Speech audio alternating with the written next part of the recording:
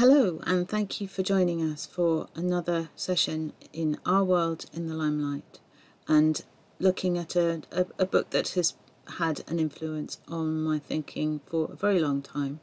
I bought it when I was in my first proper job, and so that's a wee while back.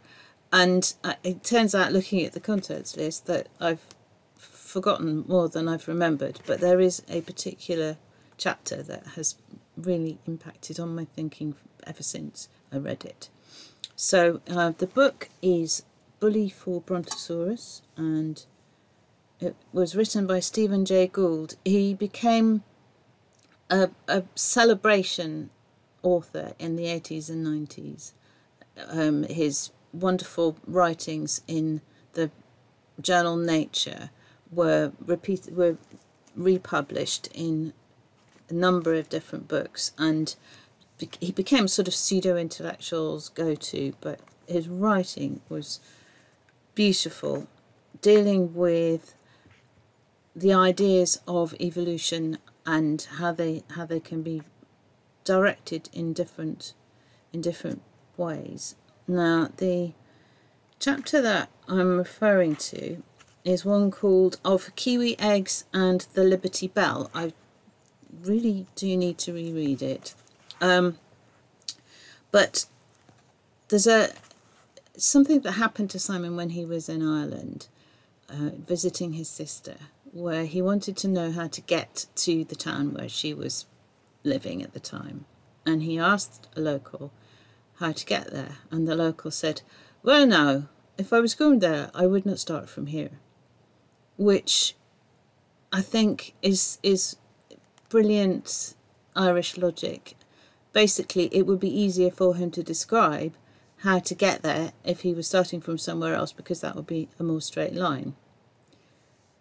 But this is the complete underpinning of this chapter on kiwis' eggs, because evolutionary biologists had been trying to go back to early days of kiwis and try and work out why it was they had big eggs. And they were going back from now and trying to work out how or why a kiwi would evolve to have a big egg. But what Jay Gould did was follow the Irish mantra of starting from a different place. And he started from, why would a kiwi have a big egg? Maybe the kiwi was bigger and the kiwi shrank, with the eggs staying the same size, rather than a little kiwi suddenly developing to have a big egg. And you can translate that to so many different things. So many actions in history have taken place where they didn't know what was going to happen. There may have been people who could predict them or try to predict them, but how do you know that those people are right?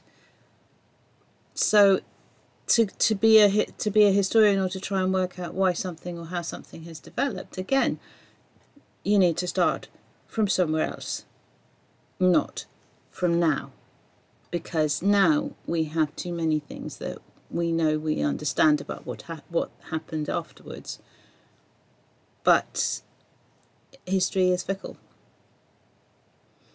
So anyway, it's a brilliant book. This is a short video just celebrating the fact that it's full of all sorts of things. It only cost me £5 in a second-hand bookshop, and it's heavy, but it's great, and it's well worth checking Jay Gould out if you haven't come across him already.